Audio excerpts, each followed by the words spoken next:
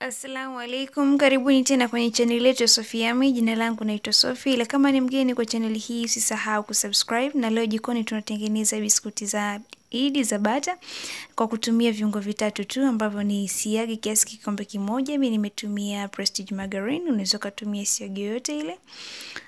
Utahitaji icing sugar au sukari ya unga kiasi nusu kikombe, ambapo vipimo ambavyo tunatumia ni vikombe kama vinavyoonekana hapo, na utahitaji unga kiasi vikombe viwili na uwe na mwingine wa ziada. Na nimeitumia vanilla ambapo si lazima, mimi nimeamua tu kutumia lakini sio lazima, ambapo naonyesha na Prestige margarine kama inavyoonekana hapo kwenye video. So utachukua unga wako, butter ile siagi utatia kwenye bakuli, na utatumia hand mixer kwa ajili ya kuipiga. Utaipiga paka pale ambapo itakuwa laini vizuri.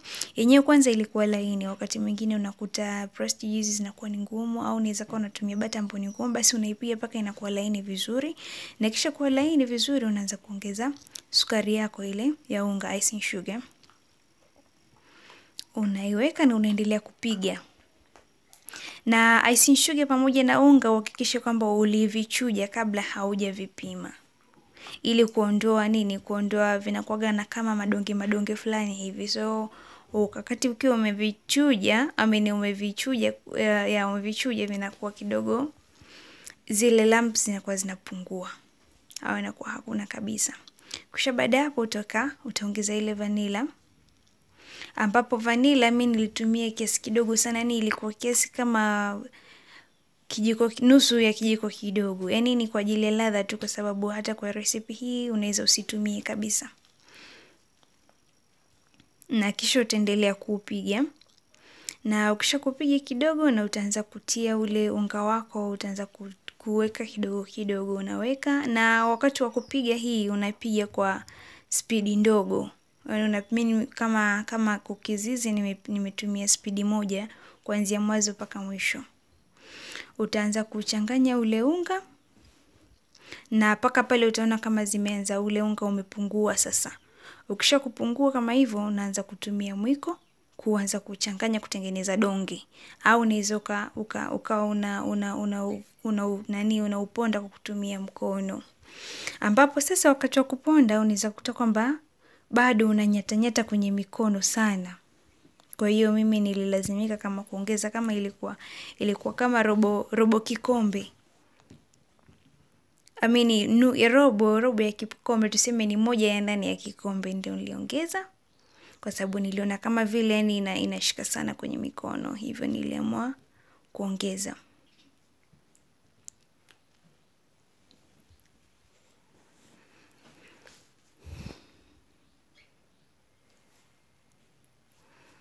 Kwa kama unavyoona hapo, ulikuwa unanyata kwenye mikono, yani hauachi mikono, hivyo nikalazimika kuongeza unga kidogo. Ilikuwa ni moja ya nane ya unga nilikuwa nimeweka. Kwa hiyo wakati unatengeneza cookies, jitahidi kuwa na unga wa ziada. Kwa kama hivyo ikatengeneza paka ikawa donge, na mikono yangu ikawa misafi kabisa. Kisha baada hapo lile donge nililigawa, nikachukua kama nusu yake, nikaanza kuisukuma kama hivi. Na wakati nilikuwa nasukuma, ilikuwa kama nilikuwa naona kama mpini wangu ulikuwa unapatwa kama unanyata kwenye ule unga. Kwa hiyo nilifanya kama kubrush na unga wa ngano, ili isishike kama hivyo inavyoonekana. Kisha baada hapo utachukua kitu cha kukata, unaweza kutumia cookies cutter. Mimi nimetumia tu kifunnel kidogo kutengeneza shape ya duara. Unaweza kutengeneza shape yote ile unayotaka, au uchukue kidonge vile unaleka mkononi, kisha unaliponda na unafanya kama una compress na uma, tayari inakuwa imetengeneza shape fulani. Kisha baada hapo mimi nimetumia sufuria, nikazipanga kwenye sufuria, kisha nikaenda kuzibake. Lakini unaweza kutumia baking tray, unaweza kutumia chombo chochote kile cha bati, usije kutumia cha plastic. Kisha baada hapo ndio unazibake paka zinakuwa golden brown na namna hiyo. Paka hapo biskuti zako zipo tayari na ni nzuri kwa wakati huu wa Eid. Usiache kuitengenezea familia yako iweze kufurahi. Usisahau kusubscribe na kushare na rafiki zako waweze kufaidika. Bye. Eid Mubarak everybody. I'll see you next time in my next video. Bye.